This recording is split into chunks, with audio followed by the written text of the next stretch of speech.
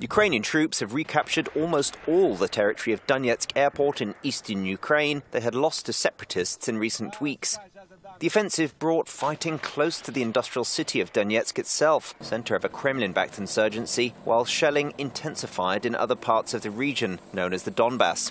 Military spokesman Andriy Lysenko said the army's operation had returned the battle lines near the airport to the previous status quo and thus not violated the 12-point peace plan agreed with Russia and separatist leaders last September in Minsk.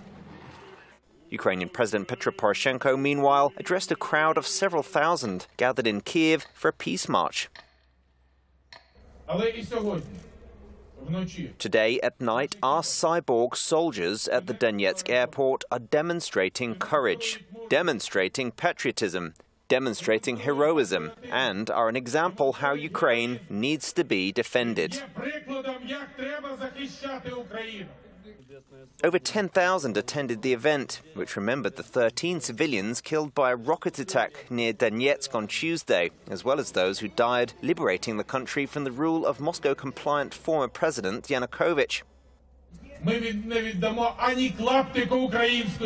We will not give up any piece of Ukrainian land. We will return Donbass. We will restore the Ukrainian nation in Donbass.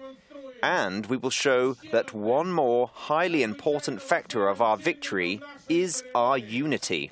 Now Ukraine is united as never before, and our unity is one more guarantee of victory.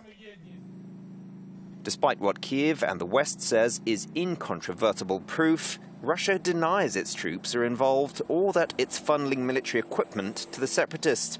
With its runways pitted and cratered, Donetsk Airport has long ceased to function. But it has taken on symbolic value, with government soldiers nicknamed cyborgs and separatists hunting each other, often at close range, in a deadly cat-and-mouse game among the ruins.